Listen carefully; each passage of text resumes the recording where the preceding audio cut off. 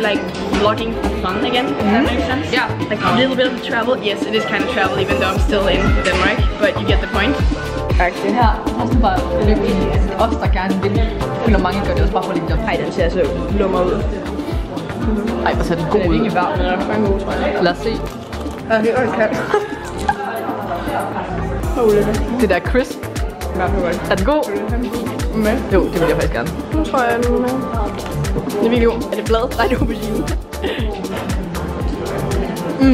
Hvad siger vi? 12 ud af 10. 12 ud af 10? Jo. Det var sådan mega sådan i skov, det var meget sådan. Det var ret. Ja. Det er ret, men hvordan fandt du ud af, at det var sådan en arbejde, du ved? Det var ikke. Det var sådan... 6 år? Ej, hvor spændende.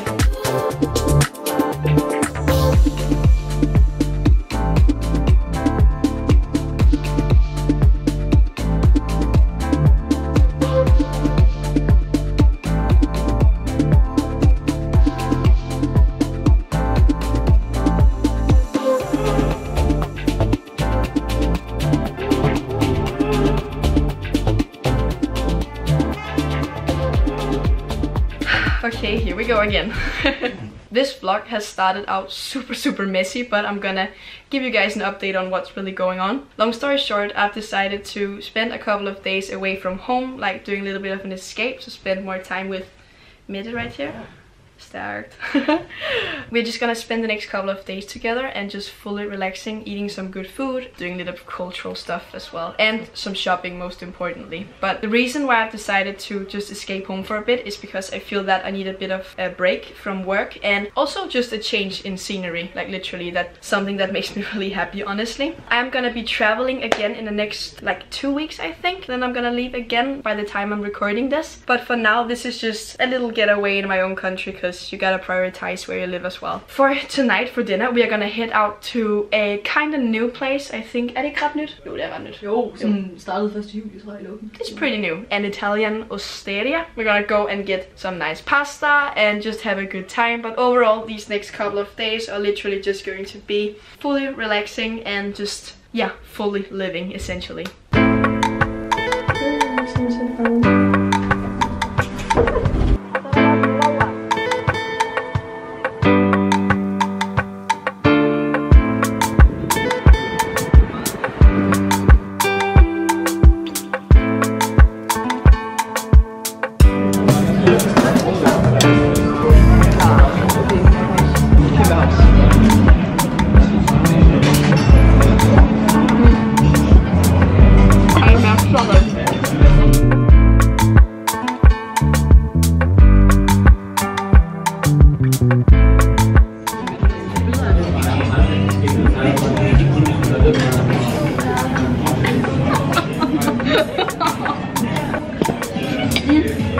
Yeah, you go.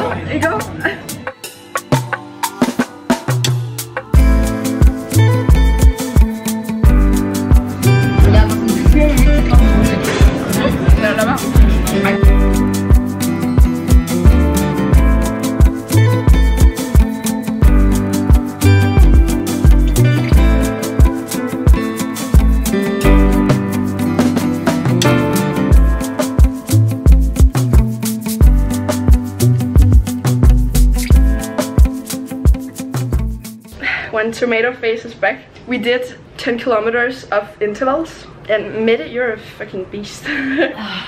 But so good.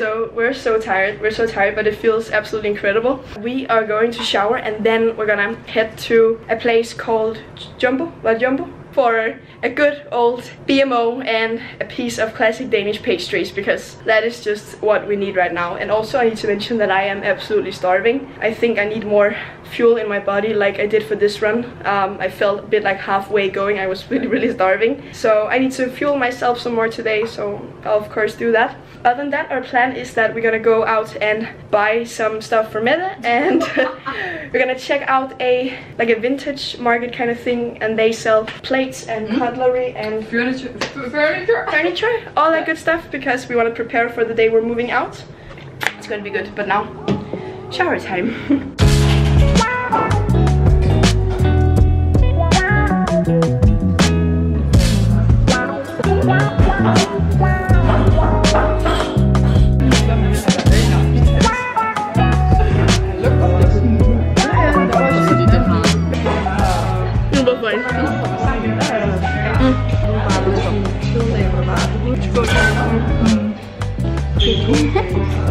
skal bare bønne ved dig. Havnefest med...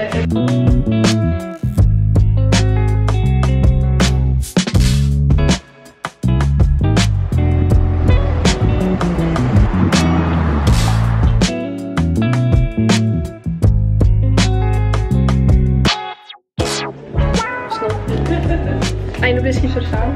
Ej, det havde jeg slet ikke regnet med.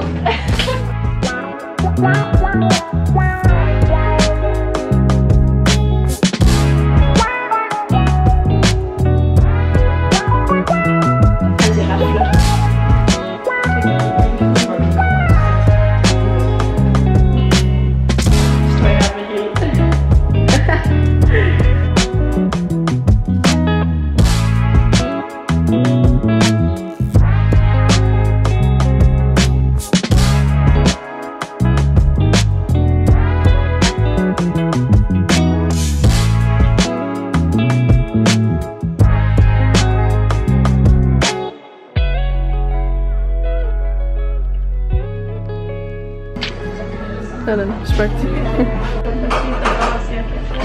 Lad det med havremælk, ja.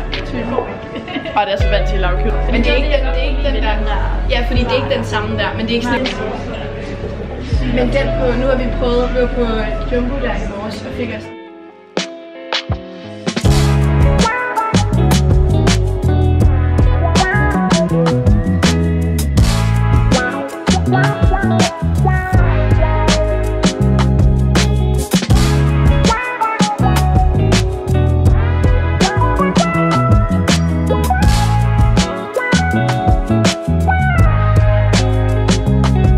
I think the time has passed 6:30 p.m. or something, and we are back in the room. We've been out literally all day and I am so tired. My feet are buzzing.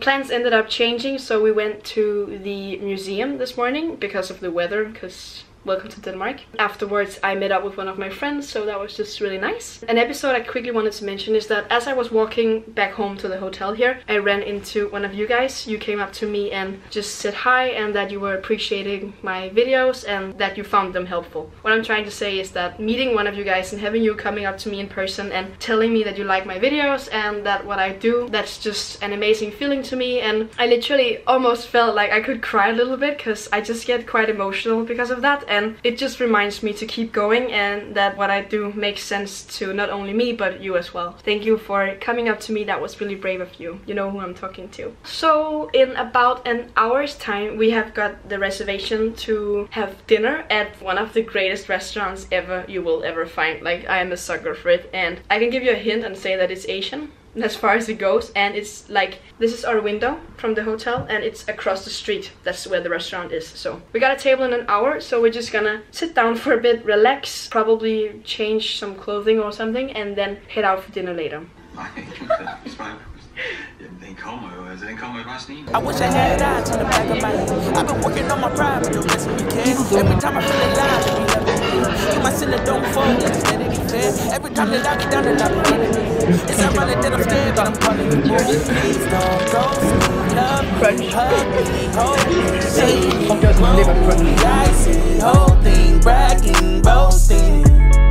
To all of my working on my pride, I've been working on my pride, yeah. I've been really scared, but then really trying. Never put my tongue when there's something on my mind. Maybe you a gem, I never leave you under mine. It's just a phase, and we get it back in line, Det smager en til, tror jeg. Det smager en til? Sgu ikke også. Er der mig med? Love, pray you stay around me forever and never leave me. We gon' get together forever, I know you need me. It ain't hard to love you, I promise that it's easy. I can see the future so vivid, I think it's 3D. Stay the night forever and ever, I think I'm needy.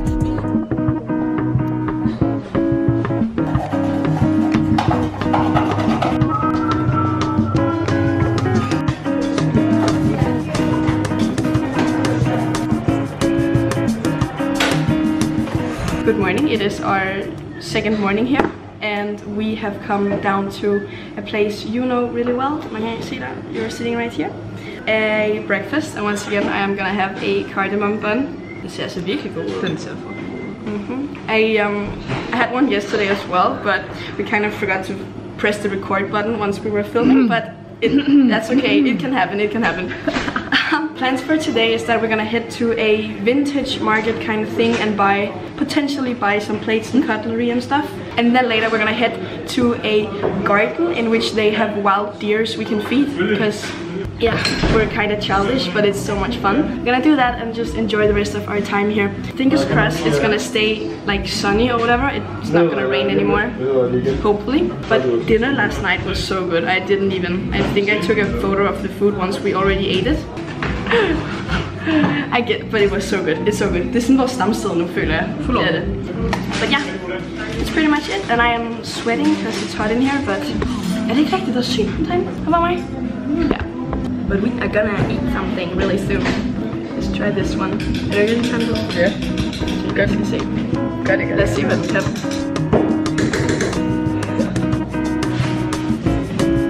Ej. Er det god? Jeg tror du fik taget den. Det ser også god. Det er jo for større.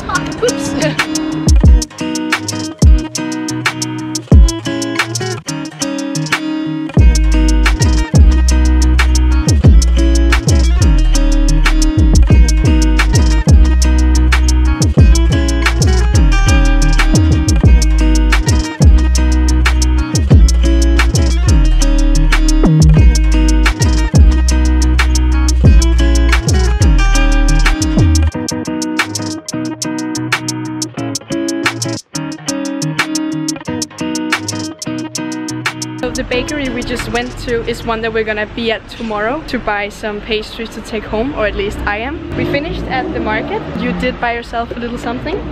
And now we are gonna go back, drop off our bags at where we're staying, and then head for lunch because we are hungry. That is the plan, and it's finally sunny. So let's take